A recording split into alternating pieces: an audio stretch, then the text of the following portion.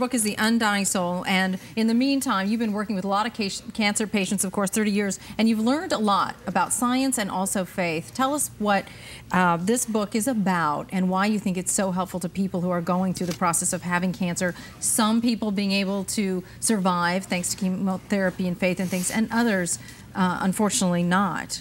Well, the book is about it's a collection of stories of patients that I've dealt with over the years, select stories, and each story illustrates a certain patient's journey seen through my eyes, because my experiences with them are pretty intimate. You know, we see each other weekly. I see the family, I see them come in, and I see them die. So it's a lot of drama.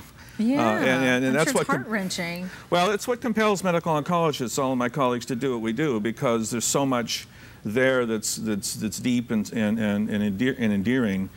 But the problem is that while we do focus on curing patients and putting people in remission, it's also true that many patients still fail, and they die of cancer. Of course, we know certain celebrities who, despite being billionaires, just died of cancer. Steve Jobs. Right, and so, cancer, what does that person do when the doctor has to finally say, there's nothing more I can do for you medically?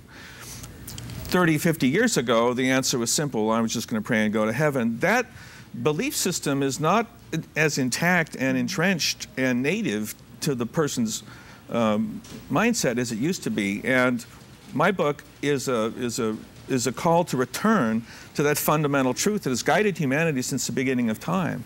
And I came to this discovery as a modern age agnostic. I came of age. I went to college in Berkeley, and I became a scientific materialist, as we called ourselves. But your patients showed you something They else. showed me that I was wrong, and that my powers as a doctor and as an intellectual were minuscule compared to the power of nature and to the power of God. And so I realized they showed me that they could die without fear and completely selfless and with love and dignity. And I find that that's one of the things that we're missing in the whole paradigm of cancer care. So that's kind of my mission. And the book describes the patients who couldn't do that and the patients who could, and the difference in how to get from one place to the other, because family members and patients are stuck in this dilemma of not being able to access the truth, the ancient truths that humanity has been. Both hope in both scenarios, both access to drugs and also access to being able to cope with such a horrible situation. You've been very enlightening today. We appreciate it. Dr. Stephen Iacoboni, thank you so much. The book is The Undying Soul, A Cancer Doctor's Discovery. Thank you, Bridget.